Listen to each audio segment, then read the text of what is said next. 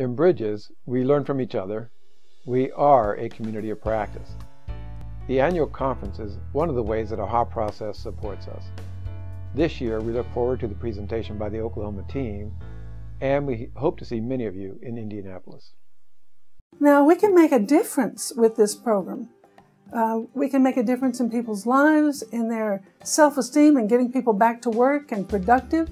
They're so taken up with just surviving day to day that they don't even have time to formulate a vision. It isn't about telling them what to do, but it's about helping them learn to explore answers and make healthy decisions themselves. The program for me has been just a huge turnaround in my life. I'm very glad to be in it, and everybody that's in this program, I don't know anybody that's been in the program and quit.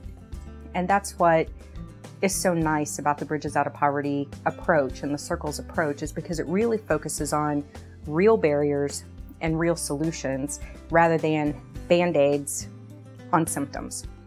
Bridges isn't a program. It's a set of constructs, a language, strategies, and tools that have to be applied locally.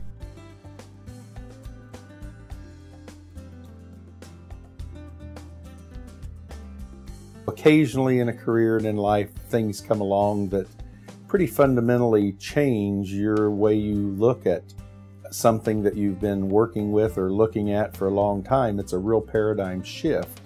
And Bridges Out of Poverty is one of those things that came along that really changed pretty fundamentally how I look at working with people. When the glasses through which I was viewing everything in my world were from this point of view that the reason why people were in poverty was because they made bad choices or they didn't want to get out bad enough. When the reality is, while that may be true for some, it is clearly not true for all.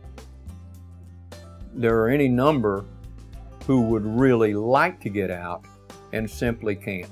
You know, it's very uplifting to know that when you're down like that, there's somebody that cares. There's somebody that cares, and there's somebody that's not in poverty, willing to reach back and pick somebody up out of poverty. And not so much monetarily, but to Walking just side by side. Side by side, and to help you get to where you need to get or want to get. One of the real strengths of the Bridges Out of Poverty and the Getting Ahead programs is that it empowers individuals in poverty to begin making healthy decisions for themselves. Those of us at AHA Process and Bridges are excited about what's happening in Oklahoma. Of all the communities and states using Bridges, Oklahoma is the first state to organize an initiative at the state level from the startup. One of the things that Bridges Out of Poverty invites is a conversation between classes, and my assumption is that when that conversation between classes happens, then the lines between those two classes start to blur. What's been great is through this program too, it's given not only just Billy but other people an avenue to be able to start advocating for themselves and to have a voice. And for the first time ever, there's this hope that something can change, that we can make a difference. We can identify these problems, and by working together, we really can do that. And that's what's been so exciting about this program, is everybody has a voice. The Bridges Out of Poverty and Circles initiative is the one thing that cities could look at that says this is going to make sense to every single element within the city. It's the thing that draws us together and provides that common cause, and also provides the methodology, the strategies that have been tested over and over that say if you'll do the following things, these things really do work. In Stillwater, this conversation was started in January of 2008, when a group of pastors met deliberately together to discuss the dilemma of people who have needs that are going from church to church and agency to agency, and there was plenty of handout going on, but there wasn't necessarily a life change. They weren't seeing the effect of what could we be doing to actually make a difference in their life. Instead of just giving them things or meeting their needs for a moment, what can we do to proverbially give them the hand up?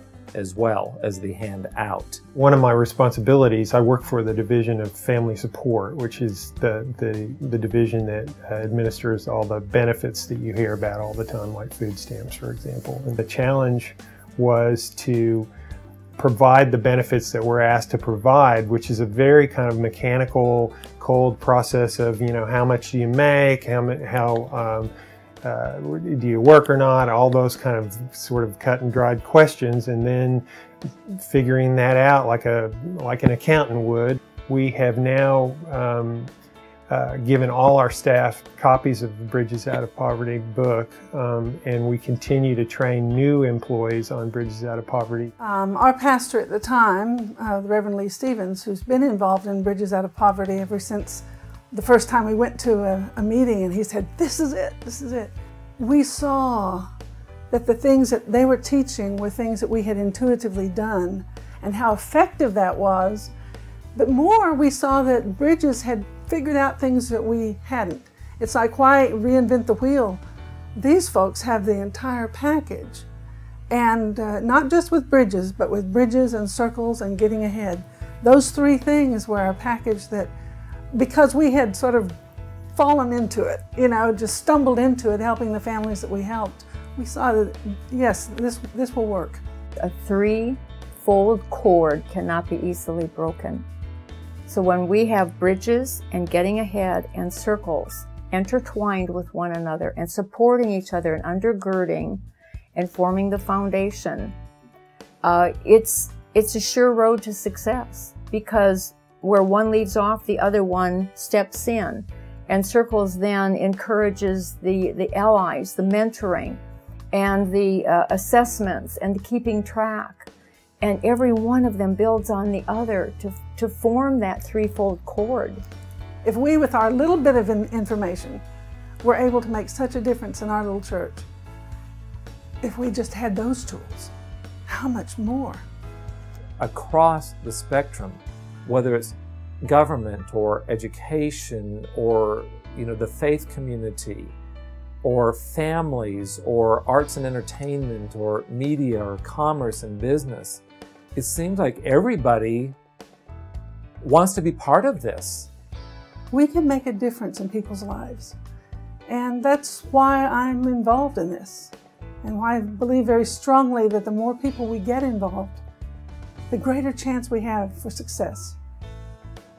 I've been excited about a number of things in my career.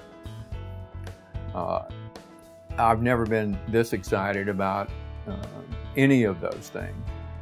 And it's because it has the potential to reach so many people, and it just makes sense to everyone that gets exposed to the concepts.